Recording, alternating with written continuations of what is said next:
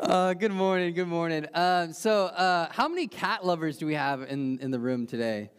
All right, we got a few. I know you don't want to raise them too high. How many dog lovers do we have? All right, yeah.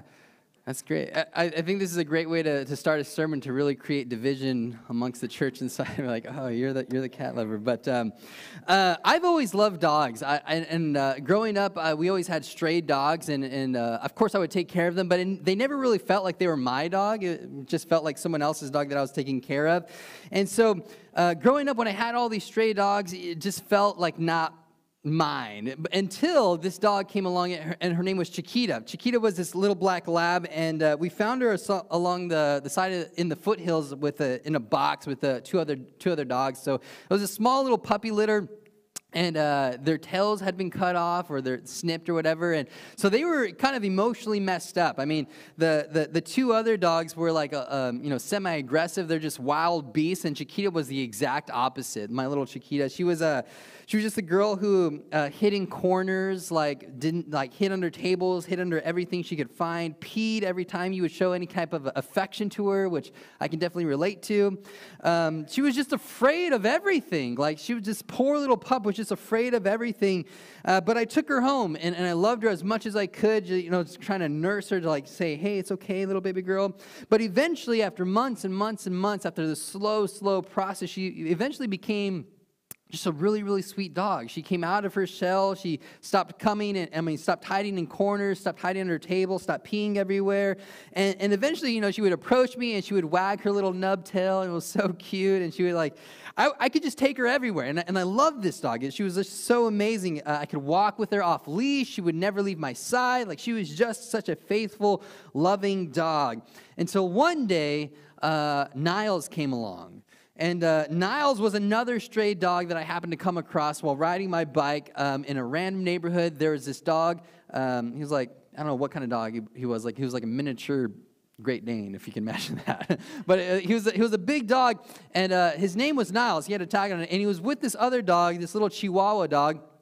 And I was like, well, I'm not just going to leave them here. They came up to me, and they're wanting something. So I just can't drive away. I got to do something. So if you can imagine, Steven on his bike, he picks up this little Chihuahua, and then he looks at Niles, and he's like, how do I get you? So I take off my belt, and I wrap it around his collar. And so I'm trying to ride a bike and walk this huge dog back home to call the owners, because I didn't have a cell phone at the time. It was way back when there weren't cell phones everywhere.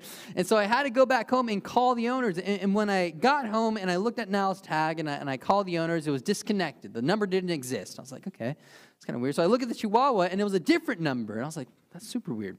And so I called that number, and I'm like, hey, I think I found your dog. And the owners were super grateful. They're like, oh my gosh, thank you so much. And I was like, yeah. So we had the Chihuahua and Niles, and they're like, who's Niles? I'm like, it's your other dog. I'm like, no. No, there's two dogs. I was riding my bike. They were together, two dogs. No, we only have one dog. We don't know who this Niles guy is. I was like, all right, it's really strange. So the next day, I take in their dog, and they're super grateful. They're super happy. And I'm like, are you sure this isn't your dog? They're together, two dogs. You guys take them both? They're like, no, that's definitely not our dog. I'm like, okay. So I don't know what to do other than just take him home. So I have Niles at my house. I have him hanging out with me, and everything was pretty good for a couple of weeks. Niles and Chiquita got along fine. He was a pretty good dog. Again, like I said, for the first couple of weeks. But then after that, he started to do something. When we would open the door, when we would open the gate, he would go one house down. And we'd call him back, and he'd come running, and we're like, okay, this is so weird. And so the next day, he would go two houses down.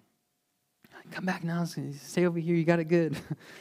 And so we would do this, and over a couple of weeks, it was, again, go to 3 houses, 4 houses, then he was down the block, and then he was down the street, and every time he'd come back. But then another thing started to happen. Chiquita started to follow him. This girl that would never leave my side, this girl who I thought, had it pretty good, wouldn't leave, and then she started to take a couple of steps. And then it was a house, and then it was 2 houses. And then one night, unfortunately, the gate was left open, and then we woke up the next morning, and both dogs were gone. They had run off. And I imagine in my head, Niles had this thought of okay, yeah, it's pretty good here, but I've lived a little bit and I've seen the world and there's probably something better out there for me. And I imagine, Chiquita, I loved her so much, her thinking I kind of love what I have here and it's good here, but what if I'm missing out on something else? And that's why I go one house down, two house down, and eventually I leave. And the reason I share this story is because I think it can easily be our story when it comes to Jesus. And I think this is part of the Colossians story, and this is why Paul's writing this letter to them. That he's pointing back to Jesus over and over and over because he wants us to remember how good we have it. He wants us to remember where our home is. Because what tends to happen is that we tend to forget.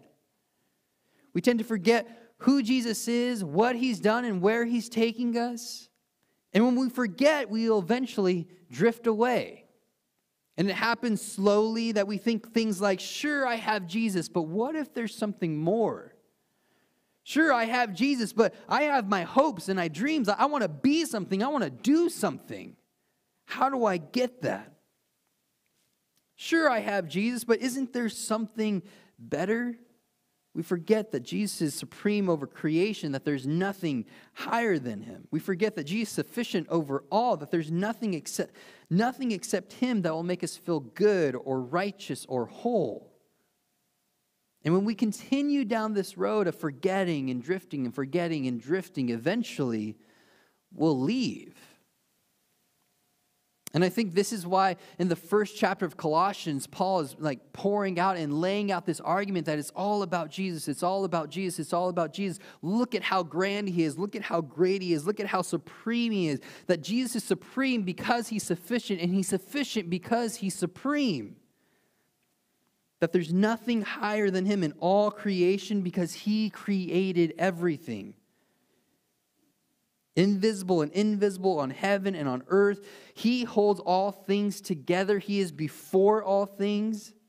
And when it comes to making everything right, everything and everyone will go through him.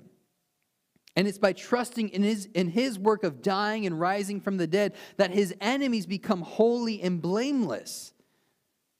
In fact, this morning we're going to finally get to Paul's first command to these Colossians. He's laying out this case of how great Jesus is, and then he gets to this truth. He finally gets to this commandment after laying out these truths that Jesus is supreme and he's sufficient, and he's supreme because he's sufficient, and he's sufficient because he's supreme. And he finally gets his command. He says, this is what we ought to do. He starts it off by saying, so then, because we know this about Jesus, because he's supreme over all, because he's sufficient over all, so then you should do something. And he continues, so then, just as you receive Christ Jesus as Lord, continue to live your lives in him, rooted and built up in him, strengthened in the faith as you were taught, and overflowing with thankfulness. And this is the thing that I think is so unique about being a Jesus follower. This is the thing that I think is so unique than any other worldview, than any other religion when it comes down to Christianity. Because think about it like this. When you think about work, when you think about your career, you feel like, okay, once I get to a certain spot, the only next thing to do is to aim for that next promotion, to aim for that next thing, to move on from where I'm at and move up, to move on to something different. Or even when we think about philosophies, when we think about, okay, now that I've mastered this precept, the only thing that I'm left to do is move on to something else because I've mastered this, so now I've got to move on to this one. And once I've mastered this one, I'm going to move on to the next one. Or even in just life, that we feel like, okay, now that I'm not a kid anymore and I'm not a teenager anymore, and now I got to start adulting, what does that look like? How much more do I have to take on my plate? Now that I've graduated from this elementary idea, I can move on to something bigger and better and be more adult-like. But with Christianity, it's so different than that. Because in Christianity, if you want to grow, if you want to move to the next level, it's not done by moving to the next thing. If you want to grow in Christ, you don't move away from Christ, but you dive deeper into him, which is so radical. There's no moving on from Jesus. It's the thing that we're going to go back to over and over and over and over. If you want to grow in Christ, you don't move away from him, but you dive deeper into him. Now, this is why, when we look at Jesus, we're supposed to cling to him. We're supposed to be rooted in him, dig into him, lean on him, build your life up in him. Because for the Jesus follower, the call is always going to be the same, to go back to Jesus, and go back to Jesus. And if Paul is laying out this argument of going back to Jesus, go back to Jesus, the first question that comes to mind is like, why is he laying out this case? And I think for me, it's like the idea of like, okay, if we're being called back to something, that means we're moving away from it. That we've moved in a direction that's further and further away, so he's calling us back. And so the question that I have for us this morning is, where is it that we go? Where is it that we go that we have to be called back to? Again, Paul is laying out this case that Jesus is supreme because he's fully sufficient. And he's fully sufficient, which makes him supreme. So go back to Jesus, go back to Jesus, go back to Jesus. And the reason we leave Jesus is because we can be tempted to forget him. And when we forget, we drift. And if we drift, we might leave. So think about this question. What is it that we go to? What is it that we lean on? What is it that we build our lives on? Because I think this is true for all of us. And it can't just be me. I can't be the only one who thinks this. But sometimes when I pray and when my prayers go unanswered, what do? Because for me, when my prayers go unanswered, I start to question everything. I start to question God. I'm like, God, are you listening right now? Like, do you even care? Do you even exist? Because I'm struggling here and I'm pouring my heart out and things aren't changing. Or when I pray for change, but that change comes very, very slowly or very, very little, it's like I'm tempted to take matters in my own hands and say, okay, thanks, God, for the little encouragement. I can take it from here. Or, God, you're not moving fast enough. I've got to do something right now because right now is intense, and I need some relief from that. So what will I go to? And sometimes, this is what I'm really guilty of, is that sometimes I'm guilty of living a life like, yeah, I have Jesus, but Jesus just isn't enough. Sometimes I struggle with that. Like I live this life of saying like, yeah, okay, I have Jesus, but what's that next thing? What's that thing that I need to add on my plate to really do something? Because again, we have hopes and we have dreams and we want to be somebody and we want to do something. Yeah, we have Jesus, but how do we get to that level? It's like I live this life, but Jesus just isn't enough. That I have this life, but instead of diving deeper into Jesus, I just hold him onto the side. And I opt out of just Jesus and I opt in for this Jesus Plus program. I got Jesus, but what else is it that I need to feel whole, to feel good, to feel like I'm satisfied? Again, this question is the same for us. What is it that we will go to? What will we go to? If we need to be called back to Jesus, where are we going to? And Paul's saying, go back to Jesus, go back to Jesus, go back to Jesus. And in verse 8 he continues, see to it that no one takes you captive through hollow and deceptive philosophy, which depends on human tradition and the elemental spiritual forces of this world, rather than on Christ. And so he has this structure. He has this, this question that we might have is like, okay, so yeah, why should we go to Jesus, Paul? And Paul says, because he rules over everything. Everything in heaven and earth, invisible and invisible. He rules over it. He rules over creation. He rules over redemption. He is fully supreme and fully sufficient. Why dive deeper into him, though? Why should we cling to him? And Paul's like, didn't you just hear me? Because he is the best thing for you. There's nothing else better. And you need to go to him because this is why you will be tempted to leave him. You need to cling to him because you will be tempted and pulled away from him. How? By hollow and deceptive philosophies, by human traditions or values, or just looking at created things and worshiping those things instead of the creator of those things.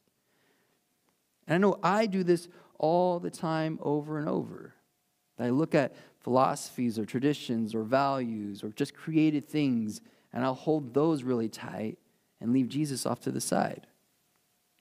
The Colossians at the time were facing a lot of Gnosticism where they were from, this idea that Gnostics had this idea that God, didn't interact with his creation, but he used spirits or they used angels to do his work. And sometimes the temptation there was to say, okay, these spirits or these angels, we'll worship those things because they seem to be doing all the work. And Gnostics also had this idea that God didn't interact with the material, so he was just way far out there. And so they're dealing with that, but then they also had these ideas that Greek philosophy was inside of their culture. So they're struggling with those ideas, and they sound good, and also Jewish mysticism. So they had all these things up against them, and they're figuring out, okay, how do we filter through all this? Because the struggle was all those things aren't inherently sinful. None of those things were actually really, really bad. We're okay, you're calling me to do all this stuff, but that's really, really bad. No, it's okay, I can see where you're coming from. Some of this stuff is good. Some of this stuff sounds wise. Some of this stuff sounds okay, you know what you're talking about. And I think that was the danger, because there wasn't any immediate danger. The danger of falling into these philosophies, the danger of falling into these teachings or ideas was that it didn't seem that bad. And I think for us, we can relate to the church of Colossae in so many ways because of that. Because in our culture, how many great things do we have? How many good things are there that we get to take advantage of? And there are tons of them. And I think the danger comes that sometimes when we look at those great things, when we look at those good things, we almost turn a blind eye when it comes to those great things, and we turn them into ultimate things, where we ultimately make them our idols.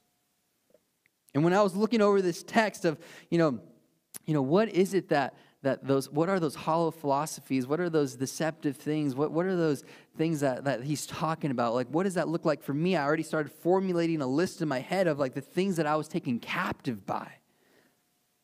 Again, when I was looking at the hollow philosophies, the human traditions or values, the created things, I started to formulate this list, and they weren't things that were bad, but they had captivated me, and they were pulling me away from Jesus. And the first thing that I thought of was freedom. That this idea of freedom, sometimes I have in my head that it's freedom is the ability to do whatever you want as long as you're not hurting anybody. And maybe you've said this, or maybe you've heard someone say this, freedom is a really, really good thing as long as you're not hurting anybody. But freedom is way more complex than just doing whatever you want as long as you're not hurting anybody. Because you bring God into the picture, and it changes everything. It changes all of it. Freedom isn't doing whatever you want, whenever you want, however you want, as long as you're not hurting anybody. That's not what freedom is. Freedom is this. Freedom is to align yourself with how you've been designed, because there is a designer. And that's when you find true freedom. And this is what I mean. So you look at a fish and you say, okay, this fish, I'm going to free him up of all the constraints of his world. I'm going to take him out of water so that he can truly be free, that he can do whatever he wants, however he wants. And what you find is that when you take that fish out of water, it starts to die. It doesn't thrive. He doesn't experience freedom. He actually experiences something that we call suffocation. Is it suffocation? I always forget that word. You see, the fish was designed to be in water, and only when it's aligned with its design does it experience true freedom. And I think it's the same for us, that we experience true freedom when we align ourselves with the Creator, with how we've been designed. And the second thing that I thought of in this list for me was comfort. That I just want to do whatever I need to do to make myself feel comfortable. If it's obtaining more things, or maybe it's just avoiding things, I'm gonna avoid that person, I'm gonna avoid this conversation, I'm gonna ignore the wrongs that have happened to me just to feel like there's some peace in the room because I'm a huge peacemaker, or again that idea of I just need to obtain more things, and I need to hold on to them while they're here. And maybe you can relate to that. Or maybe you're on the other side, you're okay, the things that I want are more me time. I just want the thing that I need to feel at peace, the thing that I need to feel comfortable is just more me time. And maybe that means you just need more screen time, or you need more golf time, or sports time, or gossip time. You want to feel a part of a community, and so you do all these things. Or maybe it's the idea that we put something or anything that puts this world as our primary concern. Do you put this world as your primary concern? And maybe this world is too broad of a thing, because when we say this world, I think of like the whole globe. But if we made that our primary concern, I'm sure we would do a lot of better things. But I think what we mean when we say this world, we mean our little bubble, our little area, the things that concern us primarily. When we make those our primary concerns, when we make us our primary concerns, we might be tempted to drift away from Jesus because we've forgotten about him. We've made all these other things more important than him. We've opted for that Jesus Plus program. Yeah, I have Jesus, but I need that me time. Yeah, I have Jesus, but I need more stuff. Yeah, I have Jesus, but this makes me feel whatever you need to feel. So the question that I've been asking myself, it's like, how do I know that I'm being tempted? How do I know that I'm being taken away from Jesus? How do I know that I'm drifting? And I think that question goes to you. How do you know? How do you know when you're in that space? How do you know that you need to be called back to Jesus? How do you know that you're being tempted or drifted away? And so I thought of these questions for myself. And the first question was, where am I with Jesus? It's the same question that Paul's asking them. It's like, go back to Jesus, because you are drifting, you are forgetting, you are doing all those things, and you will be tempted to leave. So this question of where are we with Jesus? Are we just saying, yeah, we have Jesus, but I'm also facing this way? That Jesus is to my back? Yeah, I have Jesus, but how close is he to you? How involved are you with him? And the second one is, how am I being discipled, if at all? Are you part of a small group? Do you meet with somebody weekly, daily? Do you give somebody a call? Are you inside of your Bible? Like, what does that look like? How are you being discipled? How are you connecting to the source of life? And this is a big one for me, that the struggle is, man, could I put social media away? Am I tapping more into that than God? How could I put that away? Could I look at Facebook or Instagram or TV or those leisurely activities? Could I put those aside for a month and not do them, not tap into them? And if I couldn't, like, would I feel pain if I did? Would it be a struggle if I did? Because I know for me, putting my phone down for 5 minutes feels like torture sometimes. It's just a habit. I just I'm not even checking anything. It's just a habit. And sometimes I feel like I'm tapping more into that than anything else. So if you did that for a month, how much pain would you feel? Does your mind drift to tomorrow? Does it drift to a project or work? Do you miss out on the blessing in front of you because you're too busy somewhere else? And again, I get it. I'm right there with you because I'm struggling with this stuff. I'm drifting and I'm forgetting. I have to be called back to Jesus, called back to Jesus, called back to Jesus. And a lot of this stuff comes to mind when I think about my kids. You know, I want something better for my kids. I want them to experience something more. I don't want them to suffer any pain, really. I don't want them to be uncomfortable. I don't want them to go without. I want them to have a better experience than I had. I want them to have all these things. But in trying to show them all these good things, I'm just showing them stuff. I'm just showing them other things than Jesus. And when I do that, I'm saying, listen, if you want to be happy, if you want to be comfortable, if you want to be made whole, it's found in all of these things. And I rarely show them Jesus. I rarely show them that the ultimate thing is not this stuff. It's not even this world, but it's found somewhere else. And so we think about that. That with my actions, I'm already showing my kids something. I'm already teaching them something about how I live. And I love this quote that Andy had up here one week. He said, like, your kids will worship what you worship. And that's so convicting to me because I think about, what is it that I worship? Do I worship my me time? Do I worship my stuff? Do I worship just obtaining things? Because ultimately, that's what I'm showing them that's important. So the question is, man, do I want to point them to worship something, or do I want to point them to worship the one who is supreme over all and sufficient for all? Colossians 2 continues and it says, "For in Christ all the fullness of the deity lives in bodily form, and in Christ you have been brought to fullness," meaning there's no one or no one thing that will make you more complete. There's no one or no one thing that will make you more complete, that will give you meaning and purpose and hope. There's nothing that will compare to who Jesus is. He's the fullness of all that. He's the head over every power and authority. In him, you were also circumcised, not with us, with a circumcision not performed by human hands. Your whole self ruled by the flesh, but put off when you were circumcised by Christ, having been buried with him in baptism, in which you were raised with him through your faith in the working of God, who raised him from the dead. He said, listen, it's not about one religious act that will get you closer to God. There's not one religious act that will get you closer to God. Knowing your scriptures, it's a really, really good thing. Getting baptized is a really, really good thing. Coming to church every single week is a really, really good thing. Being plugged into a grow group is a really, really good thing. Giving your money is a really, really good thing. But none of that stuff will save you.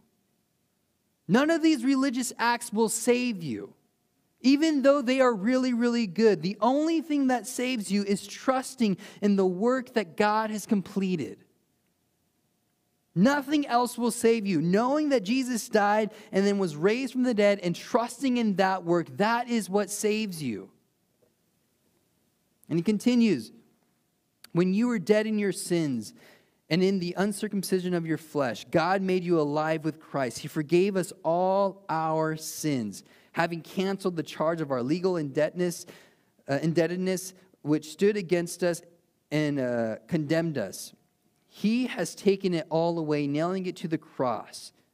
And having disarmed the powers and authorities, he made a public spectacle of them, triumphing over them by the cross." Without Jesus, we're not just bad people. Without Jesus, we're not just good people who do bad things. Without Jesus, what he's saying is like, you are dead. Without Jesus, you are dead. And what do dead people do? They do nothing. Jesus came and he lived the life that we should have lived, and he died the death that we should have died. Jesus didn't come to make good people better. He came to make dead people alive, and he forgave us all our sins. Again, Jesus is supreme over all, and he's sufficient for all. Go back to Jesus, go back to Jesus, go back to Jesus. In one commentary I was reading, it talked about how Rome was the greatest governmental power at the time, and Judaism was the greatest religious power at the time. And Jesus, this carpenter, put them all to shame. Not by flexing his deity, not by flexing all that stuff, but giving it all up so that his enemies would be made holy and blameless in the sight of God. Jesus put the two major powers, governmental and religious, and put them to shame by living a life and giving it up. So Paul urges the Colossians, and he urges us to go back to Jesus, go back to Jesus, go back to Jesus. And while today this is all a reminder, today it's all saying go back and remember, there's going to be a day where this is no longer a reminder.